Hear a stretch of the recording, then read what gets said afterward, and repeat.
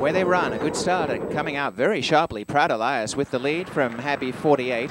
In the centre is Bourbon Blue Bayou, and Reback Home moves up on the outside. The Rail MGM's Victory Run just behind the leaders, and as they turn out the stretch, on their outside at the back is Ivan El Grande.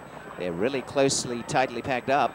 3 across the track early, Happy 48 on the inside, Proud Elias the centre, and on their outside is Reback Home.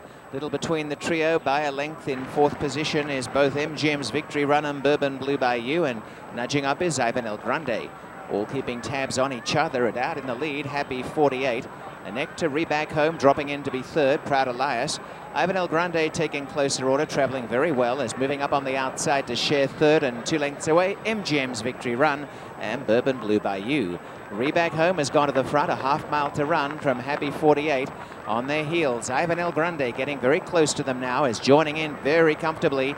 Back in 4th, Proud Elias for MGM's Victory Run, and last is Bourbon Blue Bayou. Reback Home has the early jump on Ivan El Grande. The top 2 in the betting have singled themselves out, and at the 5/16, Reback Home by a length. Ivan El Grande pushed along for the first time. They're well ahead. 5 lengths to Happy 48 and MGM's Victory Run as they corner.